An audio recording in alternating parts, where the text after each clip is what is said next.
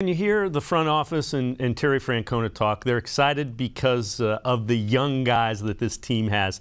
Let's take a look at just how young. Let's redefine young here. And this is from Mandy Bell, the outstanding beat reporter for the Indians.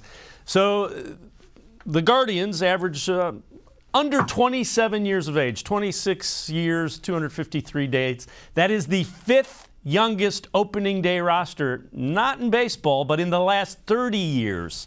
So, Bobby, to say the team is young might be an understatement. And I think the thing is there's going to be ups and downs because a lot of these guys are experiencing the big league for the first time.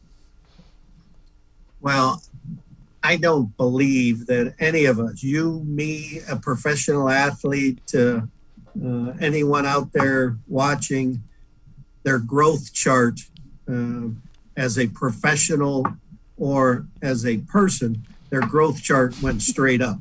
That there were peaks and valleys and bumps and bruises along the way. And certainly in Major League Baseball, that's the case. So we're going to see some bumps and bruises.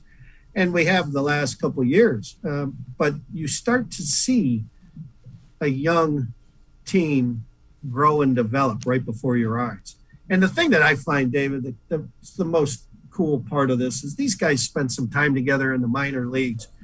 And Sandy Alomar and Carlos and those guys will tell you one of the beauties of that 90s club is that there were a lot of guys who came up together, the Charlie Nagy's, et cetera, that came up together and then they experienced winning at the big leagues together. So going from riding the buses in minor league towns to winning at the big league level, there's something incredibly special about that storyline in the game of baseball.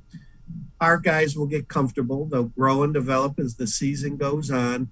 It was the reason we didn't go after what I guess you could label the tier 2 free agent.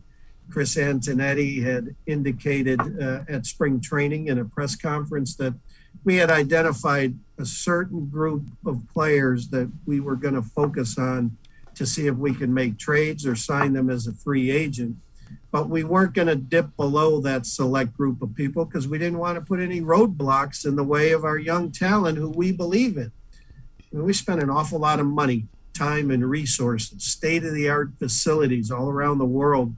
We have 7 campuses that have state-of-the-art facilities from the Dominican, our 4 minor league teams, the Progressive Field, of course, out in Goodyear at our 12-month training complex. It's an opportunity for us to invest in the people we believe in. How do you know if a young player like a Yu Chang, Owen Miller, Ernie Clement, Andres Jimenez, who's only 23, 24 years old, Emmanuel Clase, Stephen Kwan, Mercado, et cetera, how do you know they can't be an impact player in the big leagues unless you play them? And we believe in them.